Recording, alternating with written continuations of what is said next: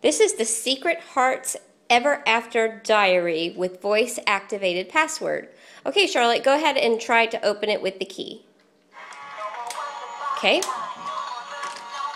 It has two sides, which when you have the password, you get both sides. Right now, Charlotte, show recording on how you would record. So go ahead and hold it down and record. Please record your Rebel password. Happy. Could you repeat your password? Happy. Password is in the book. Okay, let's close it up. Go ahead and use your key to open Rebel and show us the voice activation. And the Rebel password is Happy. All right.